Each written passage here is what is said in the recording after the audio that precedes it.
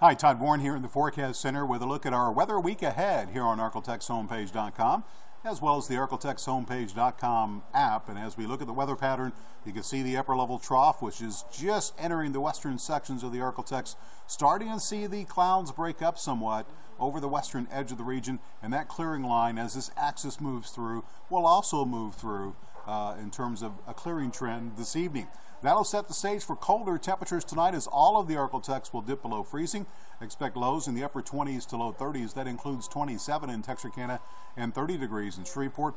We'll see more sunshine tomorrow, and because of that, it will be much warmer, back up to normal with mid to upper 50s across the north, upper 50s, low 60s across the south. In Shreveport, looking at 61, 56 in Texarkana, and 57 degrees for the high tomorrow in Mount Pleasant.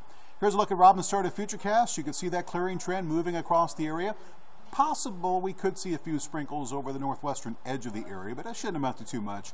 And then tonight, basically mostly clear. Might see a few high clouds. Tomorrow, plenty of sunshine, kind of breezy across the region.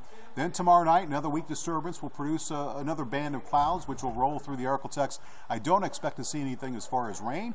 And then as we go through Saturday, we will see plenty of sunshine across the region to start the weekend. We stay clear for much of Saturday night, as you can see here, as we take a longer range version into Sunday morning. Clouds will begin to increase over the northwestern sections of the area.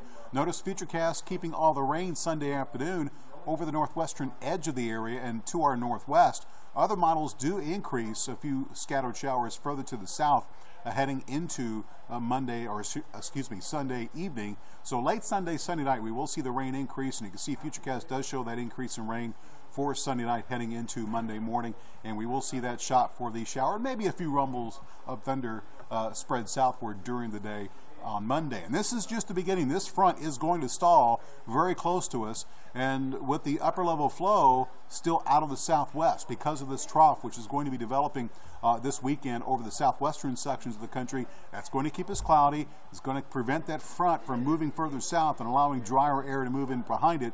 So that means we'll continue each and every day with the shot for some showers and thunderstorms. As the main upper level impulse approaches, we will see a better chance for some showers and thunderstorms Tuesday into Wednesday. And if we're going to have any severe weather issues, that could be the time frame as we see a little bit of upper level support.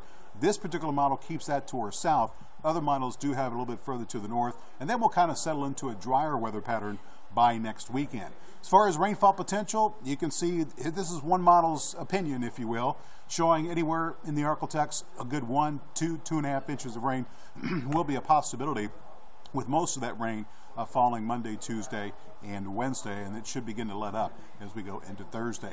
So here's your 7-day forecast, and it looks pretty nice for the next couple of days with near normal temperatures in Shreveport, 61, 71 Sunday as the clouds increase.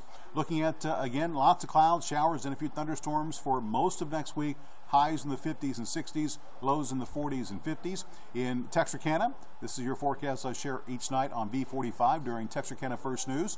You can see the rain also there, increasing Sunday, continuing through Thursday. Your highs mainly in the 50s and 60s. Warmest day Sunday. Lows, the coldest night tonight, mid to upper 20s, should warm into the 40s and 50s for most of next week. So all in all, it does look like 2 days of sunshine to enjoy before we settle back into that cloudy, rainy, and mild weather pattern heading in through most of next week.